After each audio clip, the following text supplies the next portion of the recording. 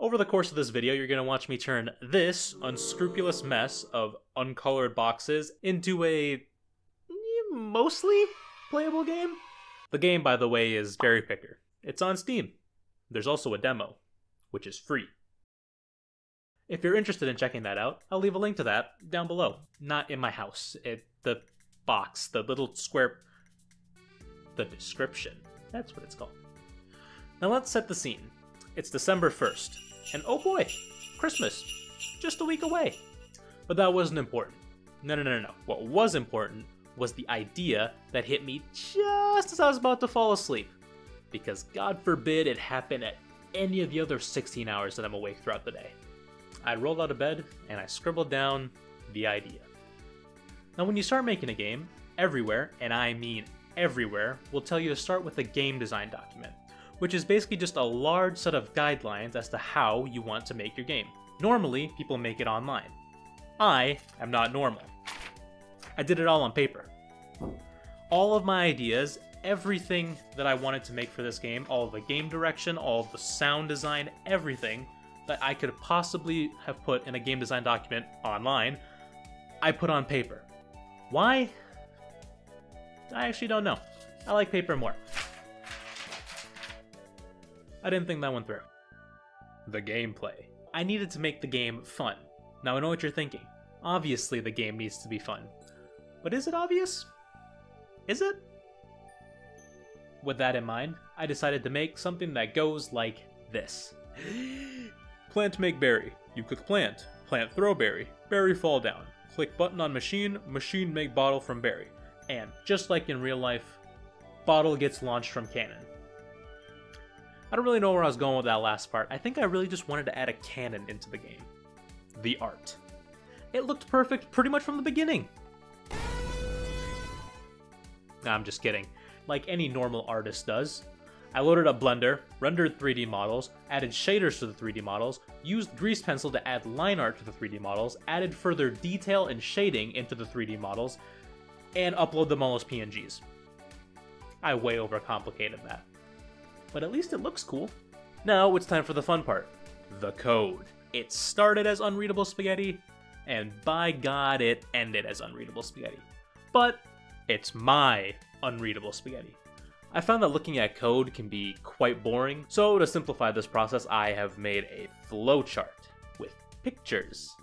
The berry bush, which basically just has an area to click, and a container, which is really an array, to hold all the berries that spawn.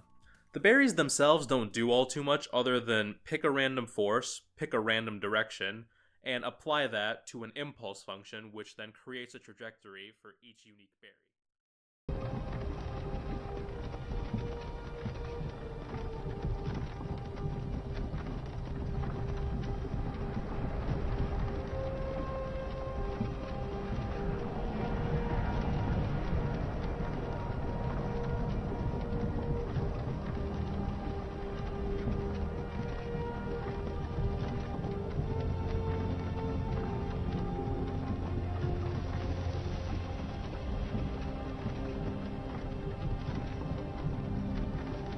Hey, you're finally awake. Which is really just a fancy way of saying when the berries need to, they will launch themselves in a downward arc. The wine bottles also function the same way, except there's a little bit of random spin to make it look like the bottles have some kind of weight. Now, out of all of the code that I wrote for this game, I think the one that I'm the most proud of is perhaps the upgrade system. Basically, the way that it works is there's 4 containers that hold data. One for the current level of the upgrade, one for the maximum level of the upgrade, one for the cost of the upgrade, and one for how much the upgrade needs to scale by in terms of cost. And basically the way that the upgrade system works is when you push a button to upgrade something, a signal is sent, a function reads what the signal is, it will change whatever information it needs to change inside of those containers, and then it will apply the upgrade. And I think that was the last system I kind of had a solid grasp of how it was supposed to work, because the one that comes after that is the save system. Now, I don't think the save system is supposed to have been difficult, but I have a real talent for making things more difficult than they should be. Now, if I had a nickel for every time the save feature produced a bug, I would have about 47.5 nickels. The half a nickel was because it was something completely unrelated to the save function, but I still want to blame it because it's made me incredibly angry at it. And I still don't think it works properly. So I made it work good enough, and I just forgot about it.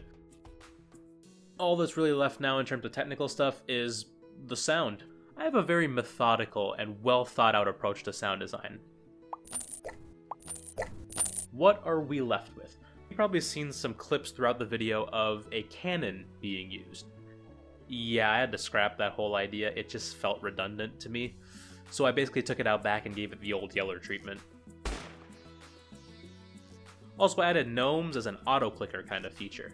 And they come in different colors. But with all that in mind, I don't think Berry Picker turned out too bad, considering it's my first game I'm fully releasing on Steam. I think the next games that I do afterwards should hopefully, fingers crossed, be better. But I have a good baseline to work off of now. Still wish there was a cannon though.